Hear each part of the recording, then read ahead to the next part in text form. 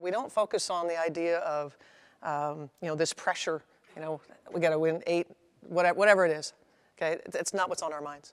Our minds are on the chemistry that we build, like immediately.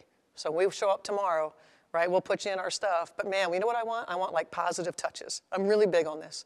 Positive touches, meaning how do you get chemistry in 3 days or 4 days and go compete against some really good teams and then look great doing it? How do you do that?